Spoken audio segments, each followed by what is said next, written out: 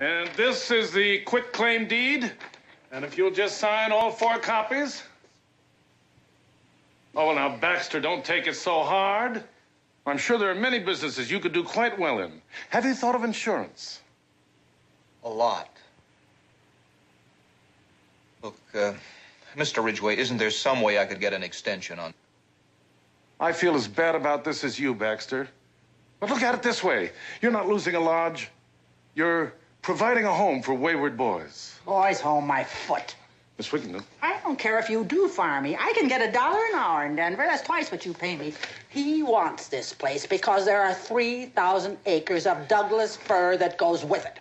There is. You're darn right. Jacob Farnsworth deeded it to the Ute Indians up in these hills. It was to be theirs as long as they occupied it. She's telling it right. They didn't have to prove up or nothing.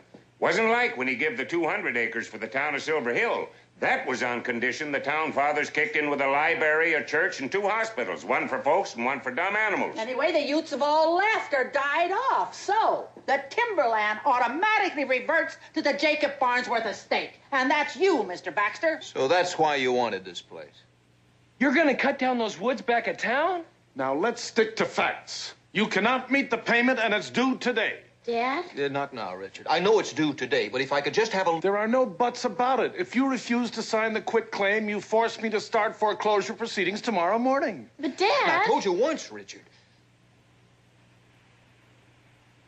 Did you want to say something, young man? Well, I didn't see any library in town. How come Silver Hill don't revert back to you? Doesn't revert. Well, how come?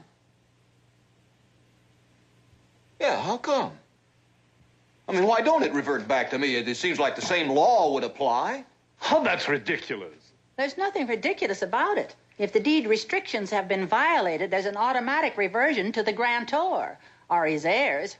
You may just own the whole town of Silver Hill, Mr. Baxter, including his bank.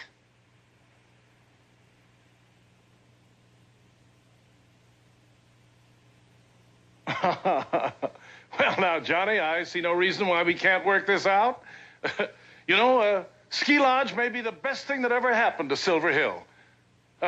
What would you need to put this place back into shape? Repairs, new furniture? First-class double chair lift? Ah, that's a good idea. Well, why don't we have lunch tomorrow and we can talk it over? Could I trouble you for a glass of water and an aspirin? Oh, sure, Mr. Ridgeway. Come with me. I beg your pardon.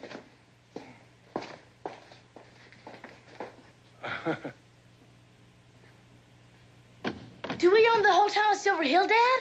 I don't think Mr. Ridgeway wants to find out. Good work, son. Mrs. Baxter, I think we've got ourselves a real ski lodge. How'd you like to ski down our mountain? I'd follow you anywhere, Mr. Baxter. Ski down our mountain?